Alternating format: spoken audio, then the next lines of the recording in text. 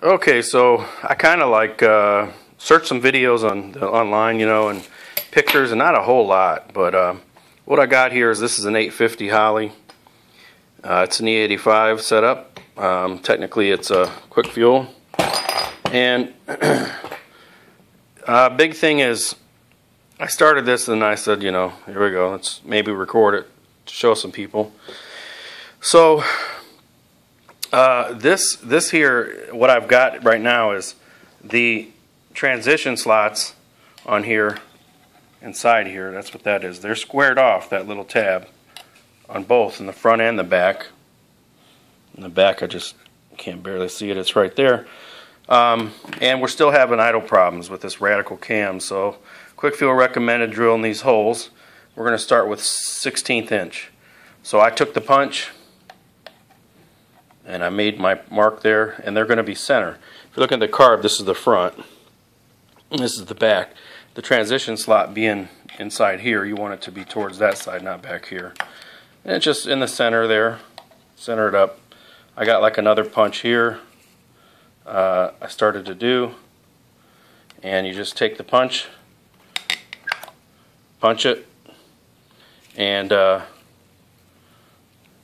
I've got my mark there already, but I was just saying, you know, demonstration there. And then once you punch that, you know, hold this with your finger so it's not going down. Punch it in there so you got something to drill. And then I always get, you know, because I do transmissions, I got some trans gel. Put that on your drill tip, some grease, or you could do Vaseline or anything grease-like, even regular axle grease, any grease, because that'll keep all these burrs from gathering up and being inside the carb itself. But we could just take this here and just start drilling. This is the 16th. I already piloted a hole for.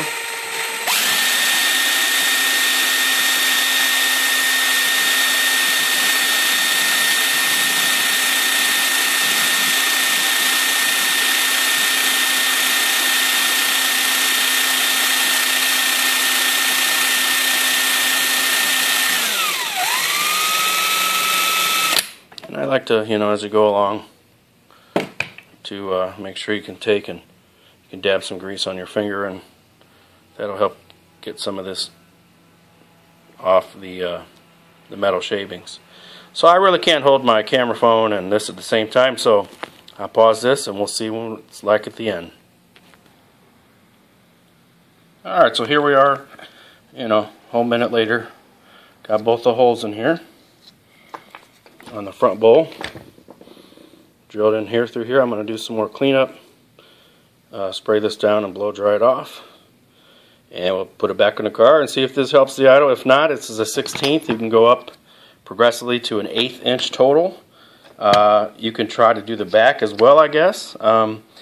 Determining factors for that are just, you know, how radical your cam is, and if you get to where you're not happy here and it's almost the right amount and you can tell it's improving, you know, you can do this. The big thing is, if you go too big too fast, can't go back. You got to get new butterflies. Some guys say you can rivet these closed if you want, if you wanted to sell it in the future. I'm not sure, but just get new butterflies, and replacing that's just as easy. Alright, hope this helps someone.